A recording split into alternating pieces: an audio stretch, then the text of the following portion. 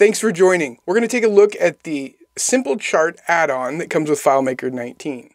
Welcome to Productive Computing. I'm Paul Fisher. The Simple Chart JavaScript add-ons are exactly what the name implies. They are very simple charts. They're limited to 4 data points, and the components of the graphs are interactive, meaning I could click on a pie wedge and execute a script. And that opens up all sorts of possibilities. The most obvious being interactive dashboards. Simple Charts provides 5 different kinds of graphs in 5 different colors. So you have a bar, you have a pie, you have a donut, you have a line, and you have the gauge. Now, these 4 will display up to 4 values, and they have to be in separate fields on the same table. Simple Charts doesn't do related records. Now, the gauge is different in that it will add up to 4 fields up to 100%. If it's above 100, it'll fill up the bar, and that's the end. A defining characteristic of Simple Charts is that when I click on an element, something will happen. And each one of these could be a button that does something different, even the ones in the line graph. When we go into the configurator, we'll see it's set to bar, and the color is blue. And we'll see that the data source has a flag for 2 errors. Now we can go to this and say, display our Simple Charts sample data table. And we're going to do field 1 and field 2. Now when we click save, nothing has changed because that's what it's doing by default. After you've completed these 2 required pieces of information, then you can go in and change the chart type into something else. And we can change the color. Series name will come pre-populated. We can change that, but we can't leave it empty because it's a required field. If we are using a line or a bar chart, these areas are relevant. If we're doing a pie, a donut, or a gauge, it doesn't matter what we put in here because it's not going to use it anyways. But if we choose this line graph and we say, let's make our x-axis, our vertical axis, be dollars, and our actual values on our points will then be dollars. We can name our axis, and then we're going to click these to make our x-axis grid and our y-axis grid. And we'll see, here's our grids. Our y-axis now have dollar signs, our data points have dollar signs, and here is our x-axis, here is our y-axis.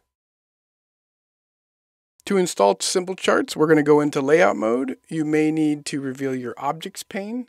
Make sure that add-ons is selected, and then come down to this plus sign. The JavaScript add-ons will appear. We're going to be working with Simple Charts, so we click that one. We see a preview up here, and we see that there are tables, layouts, and scripts that will be added. At this point, Simple Chart has been added to our database. If we look at our scripts, we'll see that a bunch of scripts got added. If you hold down the Option key on a Mac or Alt key on Windows and you click this, it'll close them up. To put a chart on your layout, simply grab it and drag it over. Now if we go into Browse mode, we'll see that, well, nothing really happened. We need to show the records from the Simple Charts sample data. Now when we go into Browse mode, we'll see data. Simple Charts is more of a widget-style JavaScript add-on, meaning it is intended to be on the layout with the records that it's going to display. We could click it again and bring over a separate instance, and this would allow us to use the same code base and configure it differently.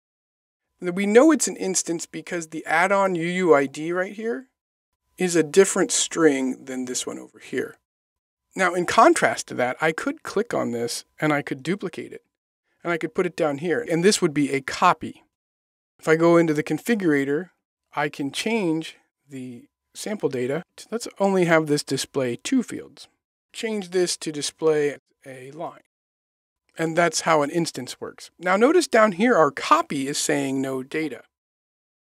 And the reason being because this displays in a web viewer, and a web viewer has to have a unique name. And since one on this layout already exists, it added copy, so when the add-on tries to communicate with the web viewer, it can't find it. So what we're viewing here is 4 tabs. Each tab contains a simple chart instance, and they're all configured differently. Now, this one is displaying these fields that came with the sample data, and they add up to 58. And that is what the gauge is wired up to, and that's why we're seeing 58%. My second tab is my related record count. It currently doesn't have any values, but I'll put in some related records. These are portals, and it's keyed to the product 1 key, product 2 key, but they're all in the same table. The point being, I have 4 sets of records. When I add some numbers at random here, related record values is adding them all together, as where my record count is just telling me how many records I have. Tab into a few, but a 0 there, just to make it interesting. When I go into my count, we'll see my line graph. And when I go to total, my donut is showing me this chart. I'm managing to display information about related records by just using calculation fields. That if I make some changes, they'll be reflected immediately in FileMaker, but they won't be reflected in my chart. That's because I need to click refresh. Now notice it only adds animation if the values actually change. Now in order to make the refresh button, I'm going to come down here and click my configurator, hold down the Option key. I'm going to make a copy of it up here. I'm going to go in, I'm going to change my icon to a magnifying glass. And I'm going to change my script to go to refresh data. Now, if we open this script and we look, we see the first step is to set the variable JSON to the script parameter. And then it's going to extract the add-on UUID from the JSON. So, contrary to how we've been setting up other add-ons, this one, we can just leave this alone because it wants it in a JSON object. And not only that, we might want to pass something through these series of scripts and have it available to us at the end to make a determination what we should do in that final script step. Now, if I repeat this process, but instead make script triggers on my fields, you'll see that if I change the values and I tab between fields, I get this neat visual effect. If you're new to FileMaker, it's important to understand that FileMaker's built-in charting is much more robust than this. For example, this is a FileMaker chart, and as you'll see here, the configuration is much more robust. I can have related records, I can do quite a bit with my styles, and I can display related data. Now this is set up to make a pie graph based on these related values. So if I just keep adding some, notice without a refresh, without anything, I am way past the 4 limit, and I can just keep going, and it will just keep adding them to the chart. If you ended up at this video because you're looking to do charting with FileMaker, just understand there's a lot more that you can do, and we have a course at the Productive Computing University called FileMaker Charting and Beyond. It covers the charting basics, and then goes into even more things like Tableau. Because a dashboard is intended to give you a snapshot of things all around your solution, a practical tip could be to create a script that opens up different windows, different layouts, does calculations, and then puts those numbers into a global variable. At that point, you could have calculation fields that simply display that global variable. So let's talk about what sets Simple Chart apart from FileMaker Charting. If I hover over a wedge here, I can see that this is product 1. And if I click it, I get this message, which this is showing me a JSON object.